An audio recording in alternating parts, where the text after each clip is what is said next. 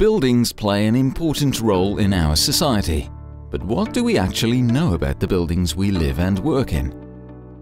While there is extensive information available on real estate, it is usually inaccessible, static, out of date, that is unreliable, and often difficult to locate, because it's stored in different databases and paper files of different parties, and at different levels of detail and quality.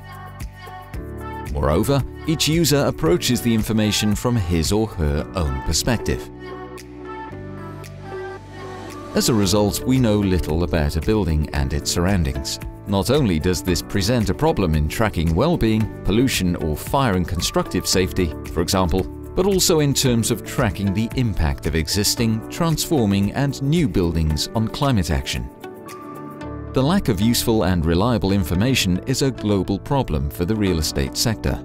A universal digital infrastructure for the built environment is all the more important today for achieving climate objectives.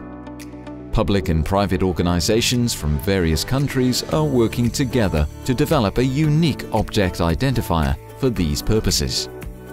The UOI system serves as the key for accessing interoperable databases with dynamic information on new and existing buildings or their built environment.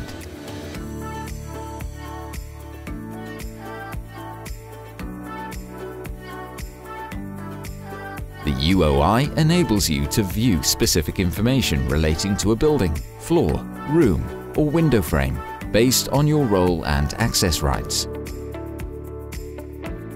Selected information from different databases can be connected and integrated into a comprehensive overview for the user in question. This allows users to process the information directly at the sources and link it to the required building information.